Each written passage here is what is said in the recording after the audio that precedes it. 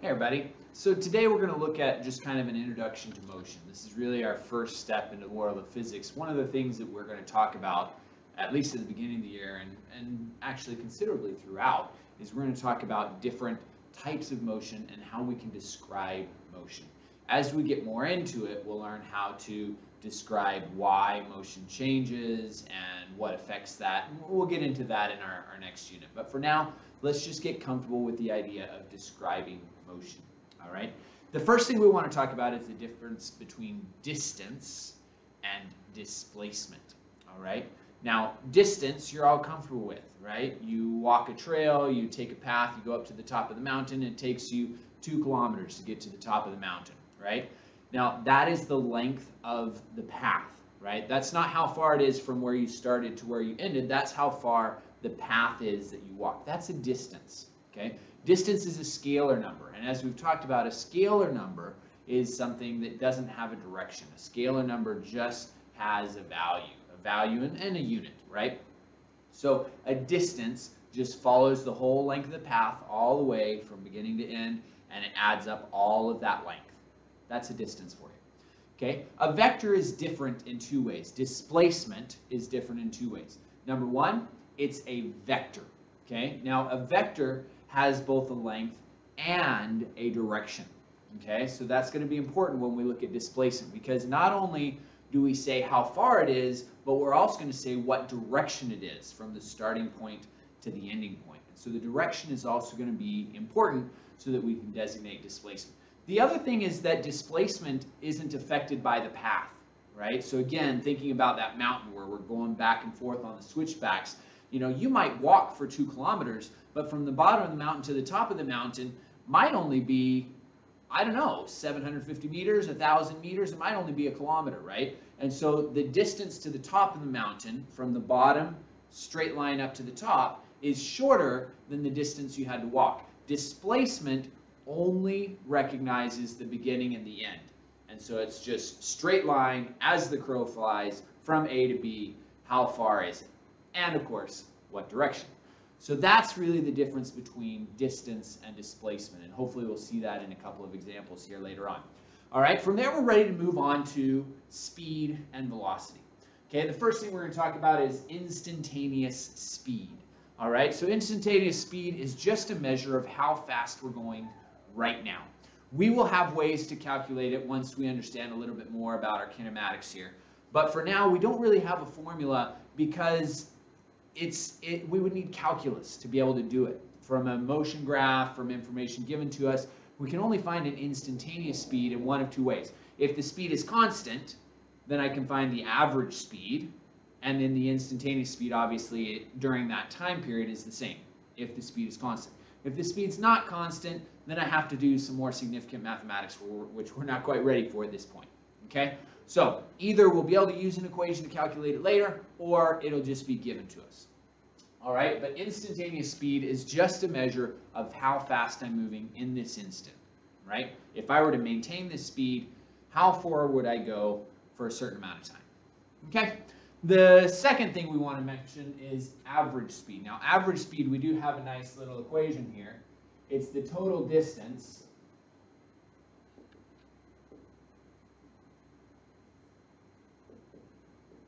divided by the total time.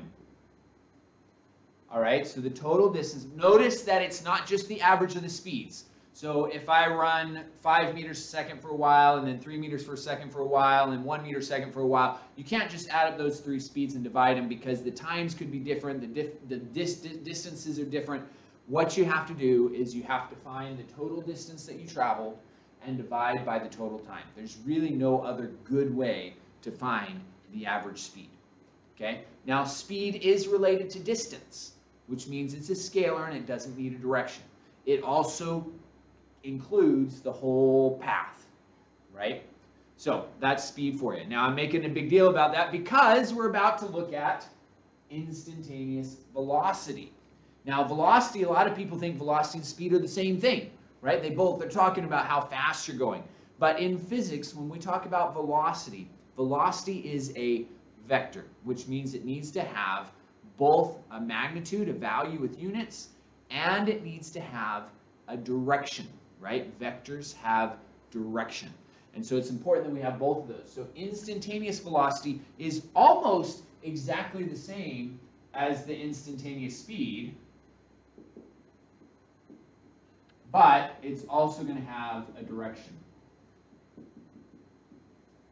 Okay? Now, a good example to kind of help us differentiate these two is if we think about the speedometer in your car, right? When you're driving along, the speedometer in your car is showing you how fast you're going, right? And a lot of people think, oh, well, that's the same thing. Speed, velocity, it's all the same. No, the speedometer is called a speedometer for a reason, because it shows you your instantaneous speed. It shows you how fast you're moving right now, right? It doesn't show you how fast you're moving over the whole trip. It's not an average, so it's not this average speed.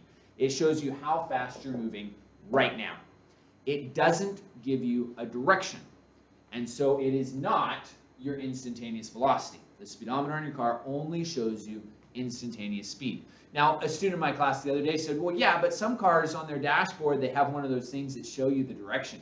Okay, awesome, but that's not part of the speedometer, right? You can use that information to give yourself an instantaneous velocity. You can combine the information from your speedometer, which would give you the value, the magnitude, and then the direction, which is from your GPS or your compass or however else it does it, and you can use that then to determine what the direction is, and you can create your instantaneous velocity from that.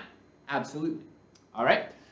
So that's instantaneous. Average velocity, just like average speed, we can create an equation right now for the average velocity. The average velocity is the displacement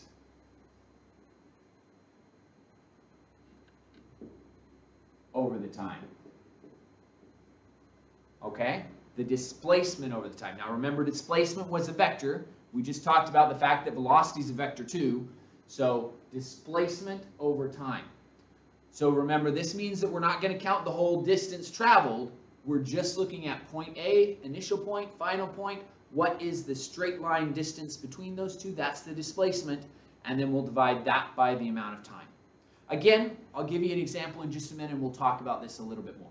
Okay? One more definition for you. Acceleration. Acceleration. Okay? Acceleration is a change in velocity. That's how we define it. Acceleration is defined as a change in velocity.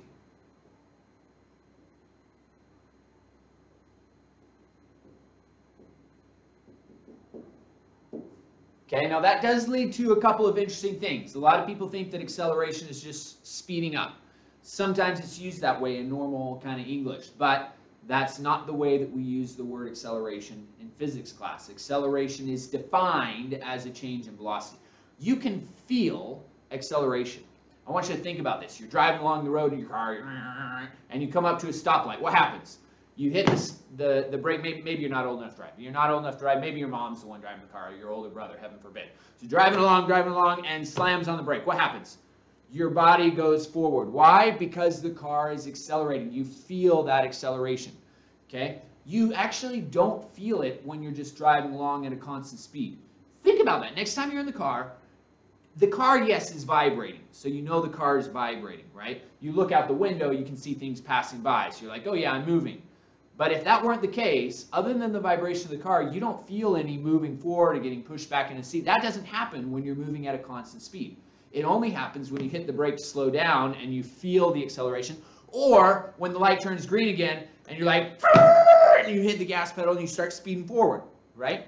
In that situation, you feel pressed back into the seat. We'll talk about all those forces and stuff later, but for now, the fact that you can feel it, that means there's an acceleration, right? Now, that means that slowing down is acceleration. So is speeding up. They're both acceleration because they're both changing the velocity. Now, there's one more thing that is acceleration. Because velocity, remember, is a vector, so it has direction too. So if I'm heading in this direction, and I'm going at a constant speed, and I change to go over in this direction, my vector for velocity just changed.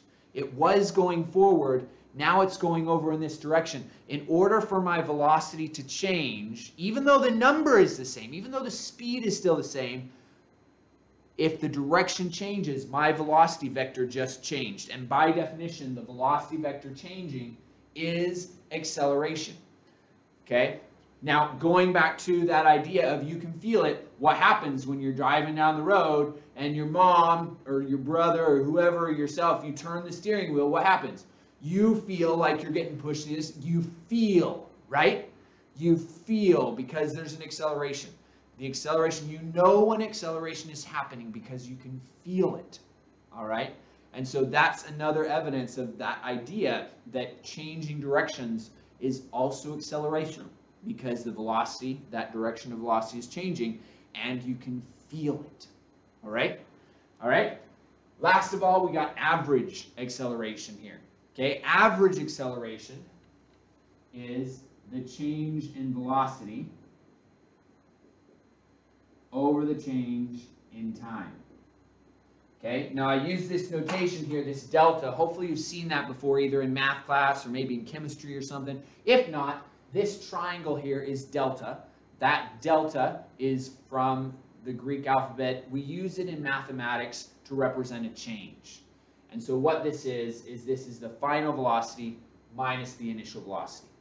This is the final time minus the initial time. So it gives us a change in time and a change in velocity. It tells us how much it changed. Again, it doesn't, the path in between doesn't matter, right? I could be speeding up, slowing down, change the rate, all these things. All that matters in the end is the beginning velocity and the end velocity.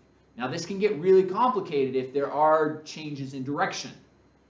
All right, but just straight line, which is what we're going to start with, if we're just going kind of in a straight line, moving forward and backwards, okay, we recognize that this is something that we can deal with. We can find a value change in that velocity, okay? All right, one last thing that I want to kind of mention, just so that you are comfortable with the notation, okay? Anytime we say average, sometimes we write it in that way, okay? We put a little line above it. Now that line is not a vector line. The vector line has an arrow, and a vector is also bolded most of the time in our textbooks. That line above means average or mean. You may have seen that in math class as well. Same thing with average velocity here. We'd go average velocity. Now chances are, if you're seeing this in your textbook, you're going to see kind of a bolded V there as a reminder that V is a vector, right? It would be kind of awkward to have both the vector symbol and the average sign above, and so a lot of times they'll just do the bolding there so that it's clear. The other thing is, you should hopefully know the difference between vector and speed anyway. Acceleration, of course, also a vector, can be written. Let me see if I can get this more or less bolded. And average, and so that represents the average there. Okay? Now, I promised an example, so let's take an example really quick. The example that is my favorite to use is looking at a track, right? I really don't like running around the track. I just feel like I'm going around and I get bored really easily. And I just can't do it. I can't do it. I'm happy, a little bit more happy running along the road where at least things are changing, but man, the track just drives me nuts. And I know some of you love that, and that's fine. You love the feeling of the wind whipping through your hair and whatever else, I don't know. But anyway, so let's say this is a normal track. A normal track is about 400 meters, right? We start here. This is the starting line. We run all the way around the track 2 times. Okay, 2 times around the track. And that takes us 3 minutes. So 2 times, 3 minutes. All right, so let's see if we can calculate each of these. Okay, we're not going to worry about acceleration. We're going to assume that we're just going at a constant speed. We're going to simplify. We do that a lot in this class, and it's fine. So let's say instantaneous speed and average speed should be the same if I'm going at a constant speed. So to get the average speed, what I'm going to need to do first is calculate my total distance.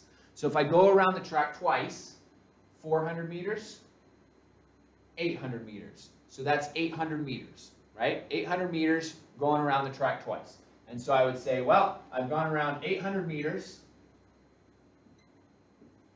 And then it says total time. Now we said that was 3 minutes to go around the track twice. All right, so 3 minutes around the track twice.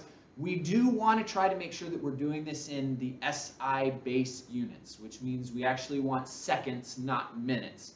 We do know there's 60 seconds in a minute, so 3 minutes is 180 seconds. So we take that 800 and we divide by 180 seconds. And then we can calculate and we can get an average speed, which I get 4.44.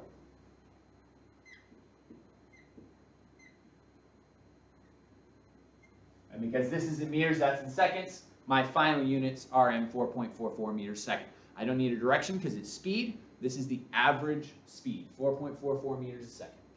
All right? Instantaneous velocity is going to be the same as instantaneous speed, except at any point in time, I'm going to have a direction. So when I'm down here running in that direction, I would be 4.44 meters per second to the right or the east or whatever direction that is. When I get up here, it's going to be 4.44 meters per second up or north or whatever direction that is, right? And so when we talk about that instantaneous velocity, we want to make sure that we're adding in a direction, okay? Next of all, we got average velocity. So the average velocity is going to require us to do displacement over time. So displacement over time. So if I start here and I go around once, go around twice, and I end here, what is my displacement? Remember, displacement is the straight line distance from the starting point to the ending point.